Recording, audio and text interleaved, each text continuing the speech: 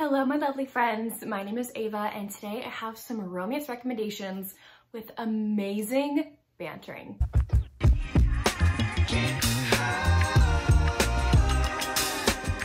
I am a sucker for a bantering relationship. It is like one of my favorite things ever, whether it be friends to lovers, enemies to lovers, grumpy sunshine. Like, I love bantering between two people. Like, makes me swoon every time I see it, every time I read it. So I'm obsessed with these kinds of books. I have made a few great banter recommendation videos, so I'll link those down below if you want to go check those out before watching or after watching this one. So let's get started. I have 10 recommendations for you today. First one I have to mention is, of course, Broken Vow by Sophie Lark. This fits the grumpy sunshine trope as well, where the heroine is the grump and the hero is the sunshine. This is the romance between Riona and Raylan. Raylan is tasked to be Riona's bodyguard after someone has tried to kill her a few times. Her family is a part of the mafia, so they don't know the reason why she's trying to be killed, but they assume like it's a part of the mafia, you know?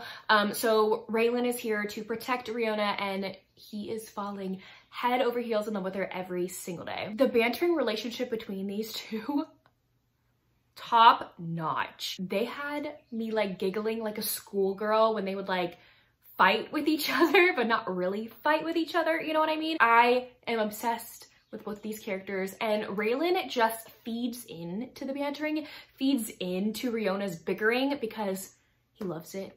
He loves seeing this woman like come at him. Like, he is obsessed with her. So I love these two, and their bantering is on like another level. Another favorite of mine that is also Grumpy Sunshine. I guess this happens in a lot of Grumpy Sunshine, whatever. So this is Act Your Age, Eve Brown by Talia Hibbert. This is the romance between Eve and little Mr. Jacob over here. He's not little, he's very tall, but I think he is so cute. I love him. But just because he's cute doesn't mean that he can get down, you know? So Jacob in here, he is the owner of a bed and breakfast, and he is in need of a new chef for the bed and breakfast. He puts up like a help wanted sign, basically. Eve in here is basically kind of like a trust fund baby, and her parents have cut her off because she's not been able to find like a steady job.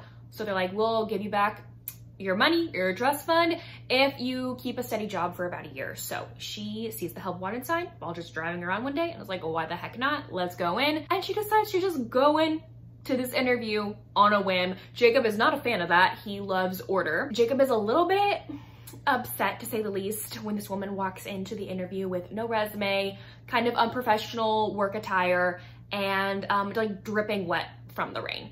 So he doesn't really like her at first, but then he has to hire her because she may or may not accidentally hit him with her car after the interview, and she comes and lives in his room, bed and breakfast room with him, in order to take care of him and kind of nurse him back to health. This one was really good. Both of them do not start off on the right foot, but Eve is so sunshiny and bubbly and just accepts Jacob completely for who he is. And he just swoons over Eve almost every time he sees her. Even before he knew he was like in love with her, he was like, why is this woman on my mind all the time? This insufferable woman, why is she on my mind all the time? And another contemporary romance is Royally Matched by Emma Chase. This is literally one of my top 5 favorite romance books of all time. And I think the banter in here is so memorable.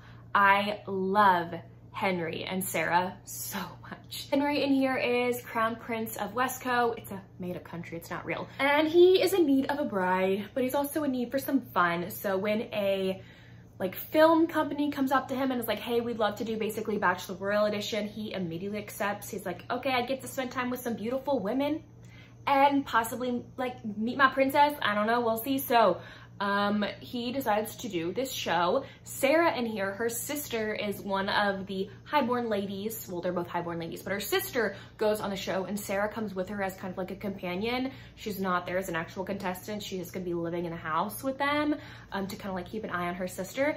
Anyway, Henry and Sarah end up meeting each other and end up falling head over heels in love with each other. You're intrigued by the other person, and they become friends more so before the like full-on romance comes in. And I think it's just beautiful. It's one of my favorite books of all time for a reason.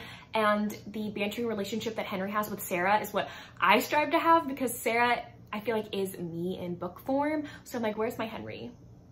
Come on Henry. And hopefully he's a prince too. But their banter in here, A+, top notch, like had me laughing so much. An author that I think just in general does amazing banter is Chloe Lee's, and one that I'm gonna highlight for this video is With You Forever. I feel like this book, out of all of the Bergman Brother books, like I feel like this one holds the most banter in my brain, like that I can vividly remember. These two had me cackling and just, oh, I love them so much. The tension, the angst between the two of them. But then they're also married too, because this is like a marriage of convenience situation. So this is about Rooney and Axel. Rooney, the heroine in here, she is best friends to Willa, the heroine from book 1. She needs a vacation from, I think she's in law school. Anyway, she takes a vacation to the Bergman vacation cabin home in the middle of nowhere. No one knows in the family though that Axel has a property nearby, and he's been fixing up the family cabin because it's kind of being run down. And she goes and stays with him because you cannot live in that cabin because it is falling down. So they have like a forced proximity situation while he might need a little bit of an inheritance from his uncle, but the only way he can get it is to be married. So the two of them get married for convenience purposes, and I love this one so much. Like the animals play in with their bantering a lot. There's a dog named after Harry Styles in here, I'm pretty sure. Yeah, if I'm remembering correctly. The heroine finds the cat on the side of the road when she has to do an emergency like pullover situation. So I love these two. I love everything about this book, and these two characters are just like everything. If you want a short novella that's on audio, I definitely recommend Call Me Maybe by Cara Bastone. This whole novella audio is chocked full of amazing banter. This is an Audible original audiobook, so you can listen to it on Audible if you have an Audible membership.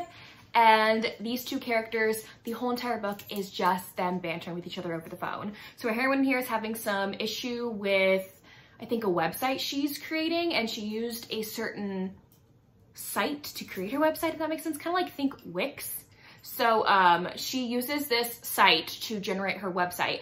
So she needs help, and she calls customer service, and our hero here is basically the guy on the phone with her for customer service with this website, and they just stay on the phone for like hours. And it is so cute. Their whole relationship over the phone is just chock full of banter and them poking at each other and getting to know each other. It is so good. If you're a fan of Katie Robert or want to get into Katie Robert, I really recommend the last book in the Wicked Villain series for this trope.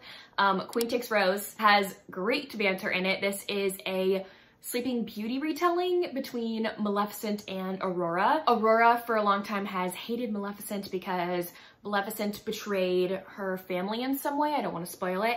And so she thinks this is the perfect opportunity when Malone buys her, I think at like an auction situation, to be with her for a week or two. And she just feels like this is going to be the perfect opportunity to get her revenge, but she ends up obviously falling in love with her instead. Because Aurora holds all this animosity towards Maleficent, that definitely feeds in to their bantering. It seems like she hates her, but there's a fine line between love and hate, honey. So this was another entertaining read. I have to put in a Ruby Dixon. Okay, Barbarian's Mate, number 6 in the series. Like, this is a lot of people's favorite book in the series, and with good reason. This book is unique so far in the series because it is book 6.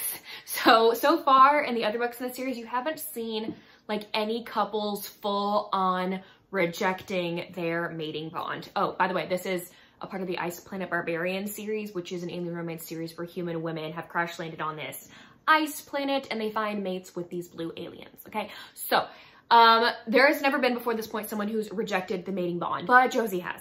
She thinks Hayden is mean and cruel and doesn't like her and doesn't see the point in fulfilling resonance or being mates with him if he's not going to love her the way she's always desired a man to love her. Josie's keeping a distance from Hayden because of this. She does not want to get her heart broken, and she feels like if she opens her heart up to Hayden, he's just gonna break it. But Hayden, all he wants is Josie. He's never had a mate, he wants her, and he doesn't understand why this woman isn't opening up to him. Like, resonance is resonance. Because the two of them don't necessarily get along, this opens up a great stream of banter between the two of them. They have to also go on this trek because Josie's like, what if I get my cooey taken out?